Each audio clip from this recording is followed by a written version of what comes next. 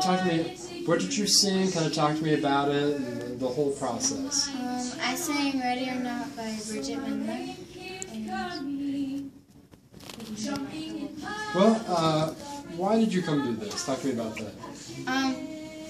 Because I want my dream is to be famous, and so what I'm trying to do is I'm trying to like get experience and in front of big crowds, and I heard that there were like scouts here and stuff, so I wanted to maybe get discovered or something. Were you pretty nervous up there on stage? I was really nervous at first, and I was actually like sitting there and I was just like freaking out, but when I got out there and the announcer started to announce things and stuff, I was fine. Was this your first show?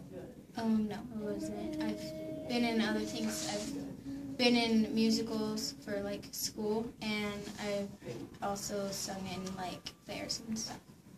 Now, what was it like singing in front of the Scouts? Did that add an extra element to things for you? It was really cool because it's like if you know, like if they think you're good enough, I mean, they'll just be really happy to have you.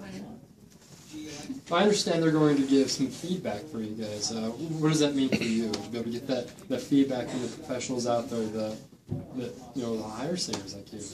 I think it's cool. Have you gotten feedback yet, or is that afterwards? I haven't yet. I think it's after. Okay. Overall, what was your experience like today?